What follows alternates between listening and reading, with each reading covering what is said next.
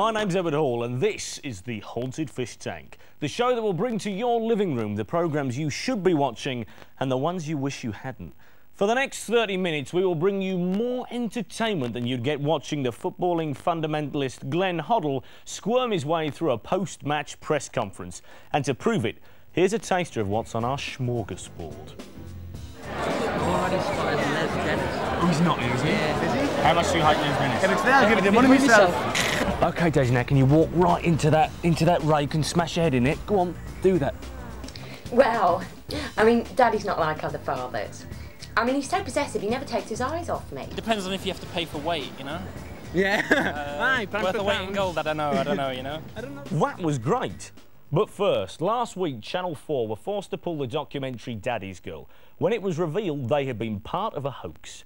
A featured couple turned out to be boyfriend and girlfriend, not father and daughter. We've managed to obtain an exclusive clip, and in fairness to the company that made it, it's easy to see how they were taken in. Well, I mean, Daddy's not like other fathers. I mean, he's so possessive, he never takes his eyes off me. And, like, if I have a boyfriend, he comes to the nightclubs and he batters the shit out of him. And sometimes I think he behaves more like a lover than a father. Don't you, Daddy? Don't you, Daddy? Yeah. Easy mistake to make. Well, the nights are getting shorter and the autumn schedule's just been unleashed. So last week's TV was packed fuller than a gladiator's jockstrap. Here's some of the best and worst of what you should have been watching. And this horrible streak of white piss had walked through the door with ginger hair, glasses on, 2 balloons and a thong. I mean, everything bar blackheads and the spots. You know, it's just not nice, is it?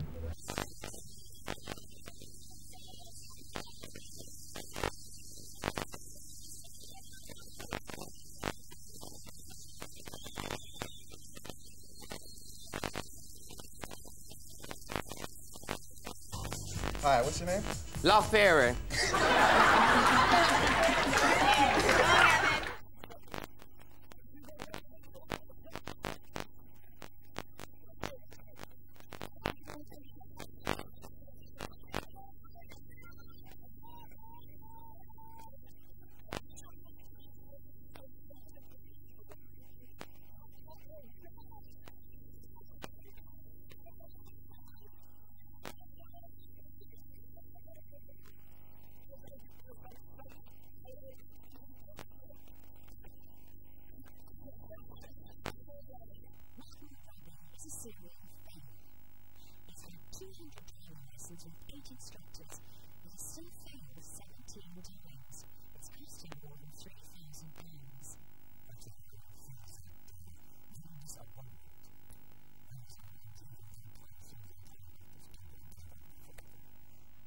Apart from the new series of TFI, Chris Evans came in for some stick with ex-workmates exposing how bad he was to work with. Well, I never. Future exposés on This Wonderful Life will reveal that Julian Clary's a bit camp, Hale and Pace aren't funny, and EastEnders is becoming a rest home for past their primetime entertainers. Ant and Dec kicked off their new Saturday morning show, SMTV, which runs for a whole year. At least it'll keep them out of the recording studio. And Chris Tarrant wants to make you a millionaire. The show, which started last Friday, runs for 10 consecutive days and is set to give away the most lucrative prize on television. Let's hope it has more success than that other big prize show, Raise the Roof. Moving on. An important anniversary gripped the nation this week. One that had everybody remembering the couple who made the country openly cry. Yes! This morning is 10 years old. Judy Finnegan and Richard Madeley have finally paid off the interest-free credit on their sofa and returned with a new series of groundbreaking daytime television.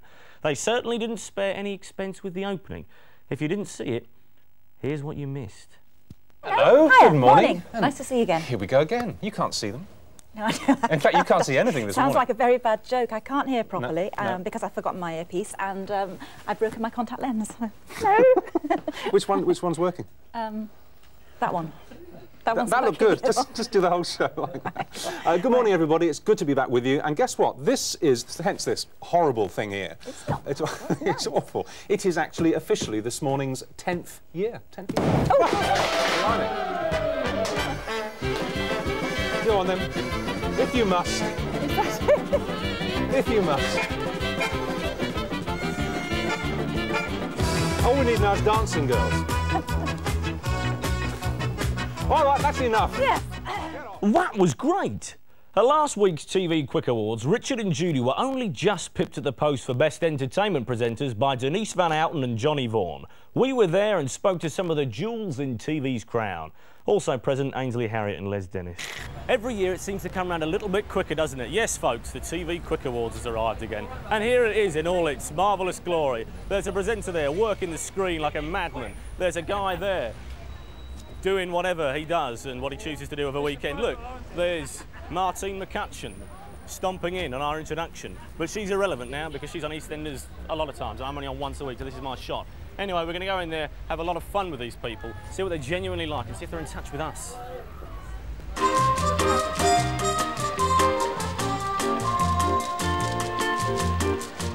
What animal do you hate the most, though? I'm not too thrilled with spiders, I tell you. Spiders? So Well, if there's an injured spider in there, won't you just be, in a kind of way, rooting for the spider to go? If there's an injured spider.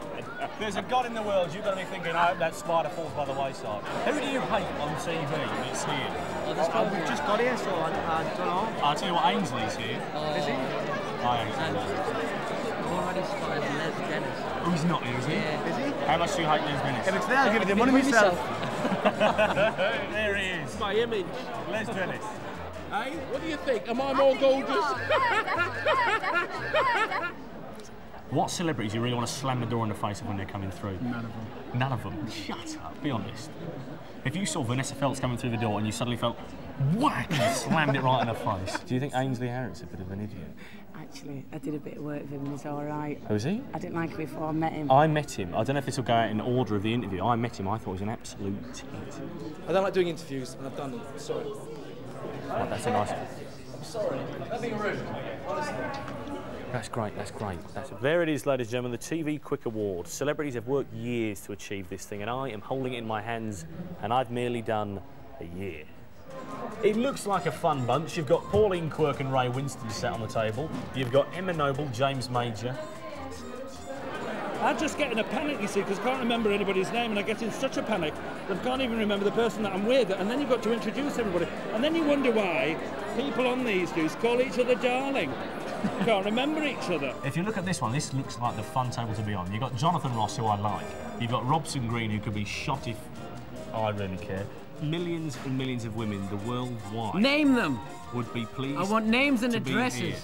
My gran, Making it for up. one. He is none other than one half of Jerome.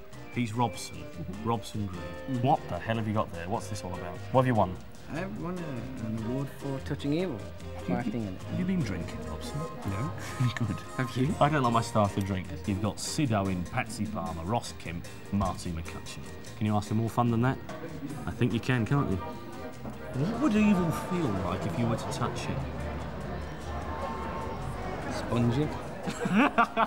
This is the award that I wish never existed in the history of television. It is the Best TV Cook Award, sponsored by Chicken Tonight. Now, Lisa Riley looks like she's had a few Chicken Tonight dinners. She's going to be presenting the award. There she is there. OK, I'm nervous as hell because I don't want Ainsley Harriott to win a bloody bee. And the winner of Best TV Cook is Ainsley Harriott.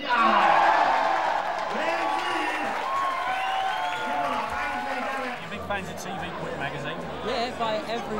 Is it weekly or quarterly? How much does it cost? Big fans, ladies and gentlemen. How much does it cost, Liz? Less than a pint of milk. £47.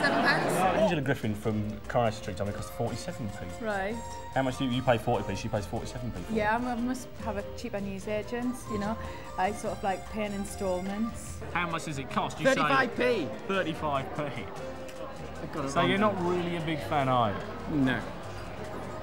Honesty's a virtue. Well, there you go, ladies and gentlemen, the TV Quick Awards. The cost of the magazine is 60p. No celebrity knew the price, yet they all turned up to the party. You know, the general public can take the things they see on TV a little bit too far. This week saw Doctor Who nut Mark Gower exposed for sleeping with his darling. Mark said, "Its arm moved once and gave me the fright of my life. The next night, it moved 8 or 9 times, and it was great."